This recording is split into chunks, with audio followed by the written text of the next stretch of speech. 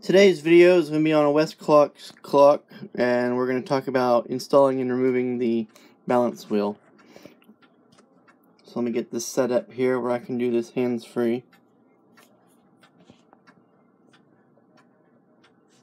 Okay.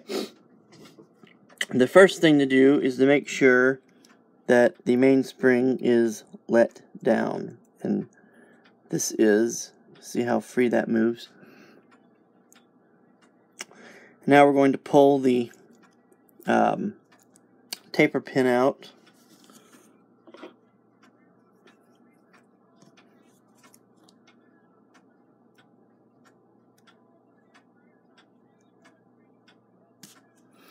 And these particular clocks use a flat wedge type of taper pin. Next, we'll back the hairspring out of the regulator and the stud there. And this is a little tricky sometimes. Wind the hairspring up a little bit like that by turning the balance wheel in the direction it would wind it, and then tease the end of the hairspring out of the end of the regulator there.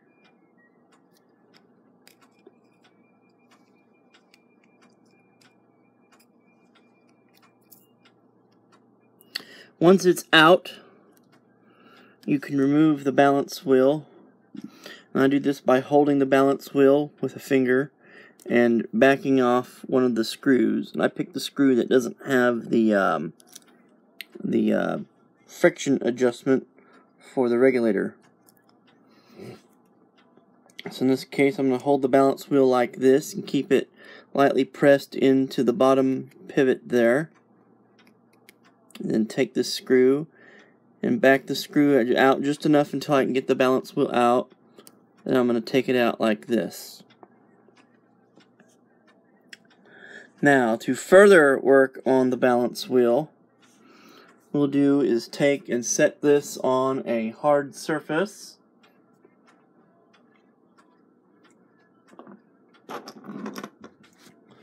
And to do that, I'm just going to use the surface of the desktop here.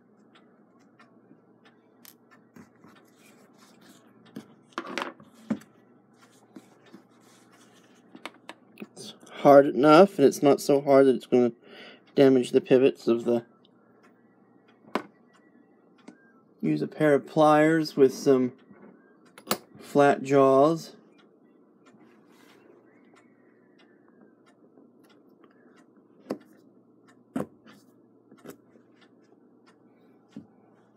And remove the hairspring from the balance wheel like so.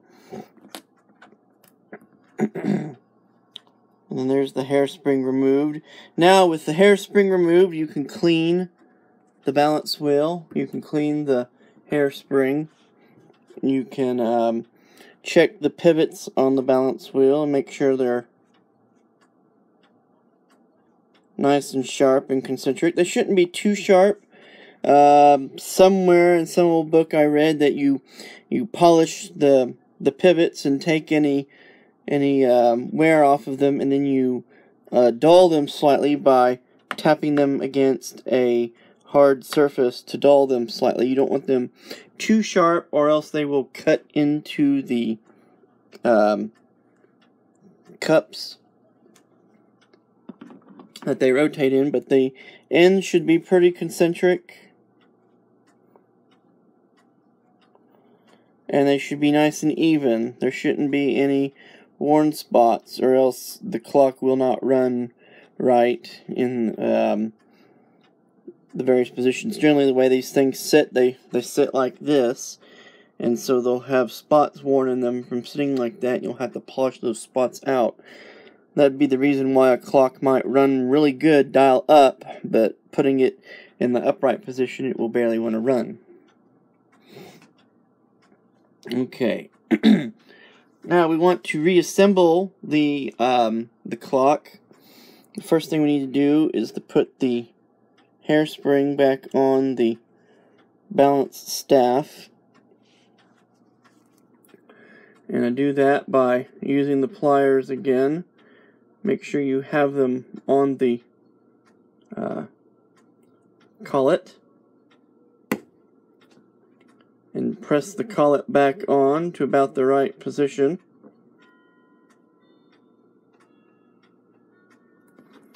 And use a great deal of care that you don't allow the pliers to slip and damage the hairspring. And you don't want to do that. That's will give you bad clock working mojo.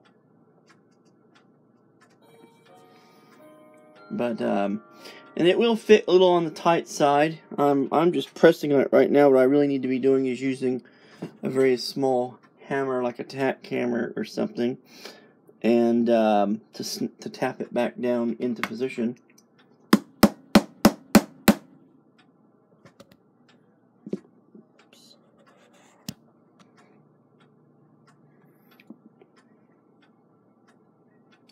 To get it back in about this position where it needs to go, which I've done that off camera. It still needs to go in there a little further, and you can use the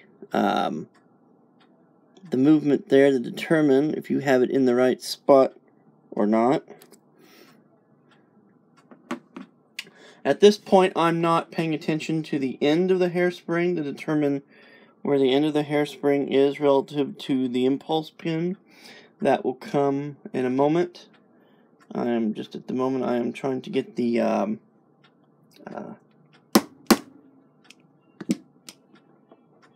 hairspring back on to the balance wheel in the right spot. And if that looks about right, looks like it's going to be about centered. So there is a slot in this collet here. Bring this into focus. You see the slot. So what we'll do is, once the balance wheel is back in the clock, we'll take a small screwdriver and place in that slot and rotate the collet left or right to get the end of the hairspring in the right position relative to the impulse pin. This is the impulse pin right here. And it's a good idea to have a couple different types of screwdriver that will work. You know, this instance, the right place to put the screwdriver on this one is down in there, like that, where the collet sticks out to the side of the hairspring.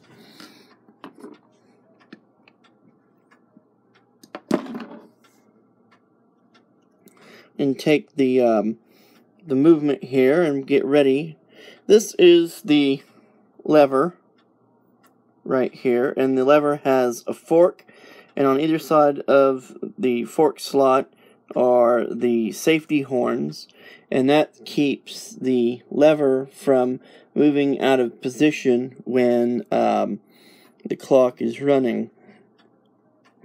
And we'll take the hairspring and we'll put it in balance wheel assembly and put it back in like so. And we want to make sure that with the impulse pin not pointing at the lever, that the lever is centered on the balance staff over one of the safety horns. And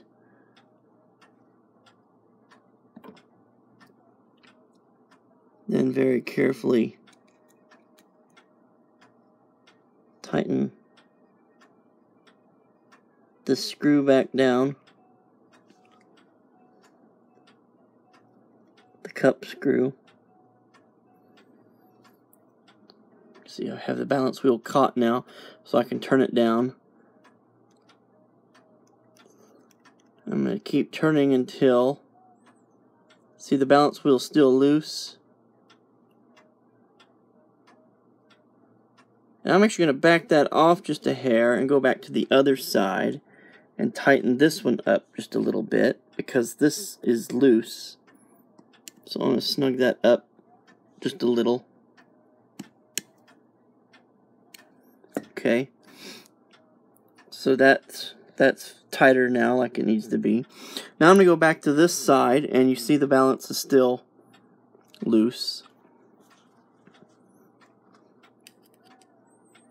I'm going to snug this down just enough that the balance wheel is just tight. You'll know that it's just tight when you can't flick it and it doesn't move on its own. So there, it's just tight, okay? See, it doesn't try to move or coast or anywhere. It stays right there. And I'm going to take this, I'm going to back it off 1/4 of a turn. So now I have the right amount of end shake, and the balance is just loose enough. So now we're going to take a look at where my banking pin is, and if I did everything correctly, when I turn this around, it's going to go right back into the slot, like that. Okay. Now you see the end of the hairspring there? So let's turn that to where the impulse pin is pointing directly at the escape wheel arbor, and gently sort of tease the hairspring a little bit, and it looks like we have it in about the right spot. You see it, you're just a little bit sticking past the stud there. So now we'll go ahead and turn the balance wheel back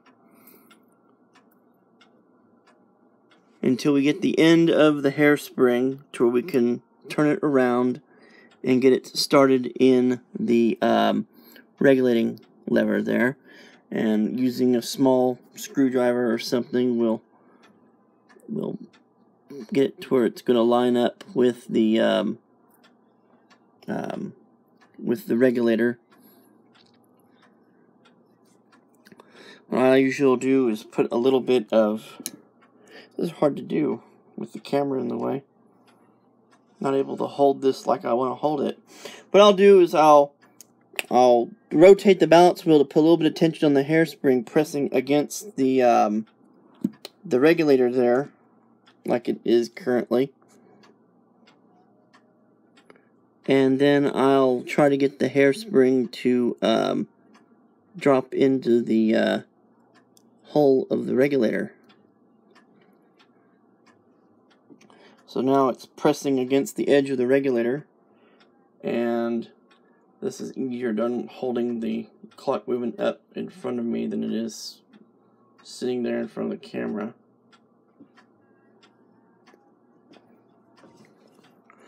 We'll use a small screwdriver or some other similar instrument and push the hairspring down to where it goes into the slot of the regulator, and then keep turning it on around and do the same thing on the stud. There it is, where it will go into the stud. I'm going to push it. So now the hairspring is in the stud. Now I'm ready to pin the hairspring once the bead is set. So I'm going to rotate this back around like so. You see now there's actually quite a bit more of the hairspring sticking out the end of the stud than there needs to be. It's going to run very fast, even with the regulator at the full flow position. So what I'm going to need to do is find the slot in the collet there, and using a suitable small screwdriver,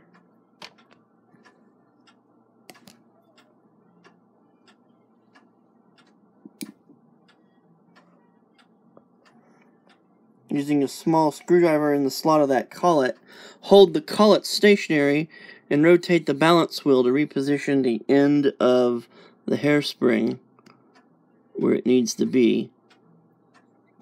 And this is really easy to do if you take and rest the end of the screwdriver against the pillar here, and then engage the end of the slot in the collet like so, and then hold it stationary and rotate the balance wheel. And then you can see how far, if you went too far, if you didn't go far enough. It looks like in this case I went a little too far. So we'll go back the opposite direction there. And sorry if that's not in frame. My setup isn't very optimal. Okay, I like the way that is right now. Okay, and I'm holding the balance wheel where it would need to be if the clock was in beat. And now I'm ready to pin the end of the hairspring.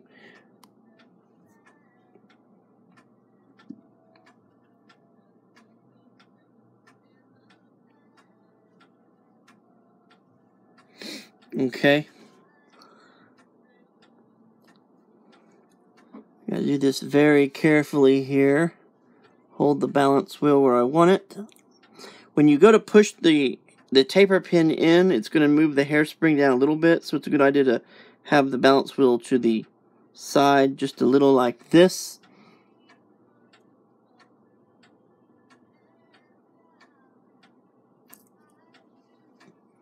And do this again.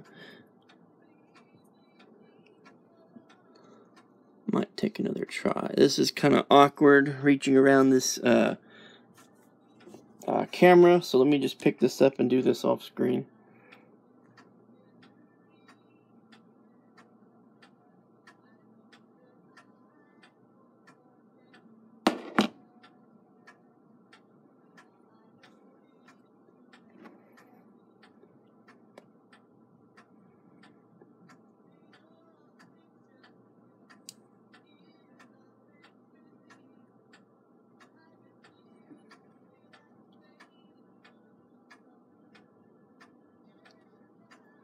Okay, so I'm back, and what I did here, as you can see, is I took a little bit of time because I was holding the movement up close to me where I was comfortable to do it, not reaching around a camera, and I got the hairspring pinned, and you see I went through some effort to get it pinned nice and flat, like it is here. And it looks like it's pretty close to being in beat. It looks like it's just maybe a little bit off. And what we can do to solve that problem is use a screwdriver in the slot of the collet to get it perfectly in beat, like I was doing earlier, getting the length just right. And if you're a really anal type of person, like I'm not quite, if you wanted to adjust the clock to keep perfect time with the regulator in the exact middle position, this is how you would do it. You would figure out where the end of the hairspring needs to be to do that, and then you can adjust the collet on the arbor there to get the beat set, and it would be right. And we can look here, and I don't know how well it's going to pick up on the camera, but that looks like it's pretty close to being in beat there. The pin there, the impulse pin, is pointing directly at the escapement arbor. So if I wind this up, it should, if everything is right, it should start up on its own. So let me install the winding key.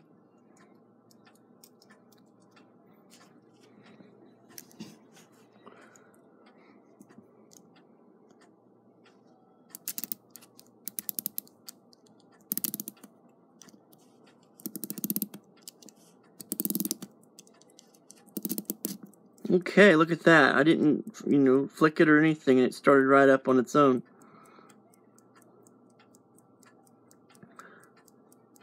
So that's how you remove and install the balance wheel on a Westclox.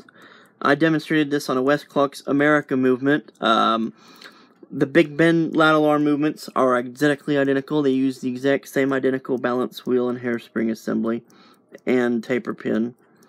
In fact, all the escapement parts are identical on that particular clock and this one. And the sleep meter clocks all use the same escapement parts as well. If I have enough storage space on this camera before I upload these videos, I'll try to do a little video on lubrication.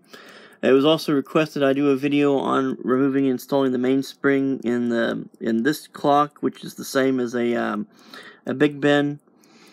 I don't know that that's entirely necessary, because I do the exact same thing as I would do on the baby bend movement. It's a little bit easier on one of these because the mainspring is larger, and it's a little easier to hang on to and wind in and out. It's not so big that it starts becoming difficult like it would be on a larger clock, but these are real easy springs to wind in and out. So I'd like to do another video on lubrication. So I know this video was longer than I like to make them, but I think it was worthwhile. Sorry if I didn't get to show everything on screen, but that's what your end result should be. If you take the balance wheel out and put it back in, you should end up with this at the end. So, thank you for watching. Stay tuned for more clock videos, as well as everything else that transpires on this channel. I will see you next time.